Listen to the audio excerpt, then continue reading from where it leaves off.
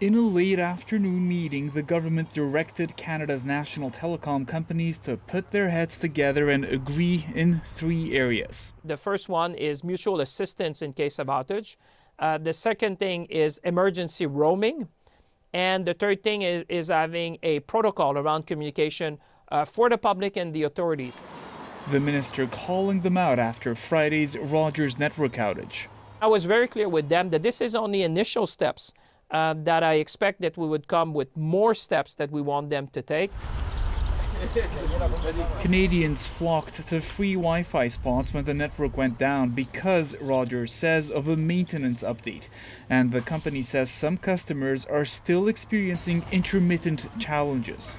But first and foremost, we have to understand why it happened.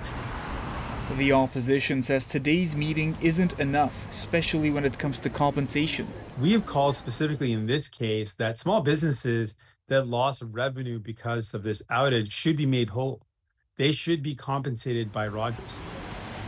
Questions piling up not just from politicians, but from everyone. I think there's an important shift taking place where we used to think about the internet and our mobile phone services as a luxury, and now I think they're an essential good. Big questions, but if Rogers gets its way, the industry could get smaller. For months, the company has been in merger talks with rival Shaw. Critics say that's the wrong direction. So our prices are continuously high. They have dropped a little bit, but not by much. And we also don't have a lot of competition.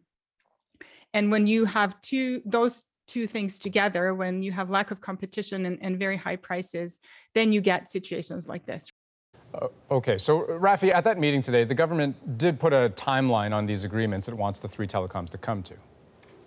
Andrew, the minister said they have 2 months to come up with the agreement. He also repeatedly said the CRTC will be investigating the root cause of what went wrong last week. Now, the regulator itself would only tell us it'll have more to say on that on Tuesday. Meanwhile, in a statement late tonight, Rogers CEO said the company is committed to making sure Canadians don't suffer further outages of this kind, and again said it will compensate customers' accounts, but offered no further details on that. Andrew? Okay. Rafi, thank you very much. You're welcome.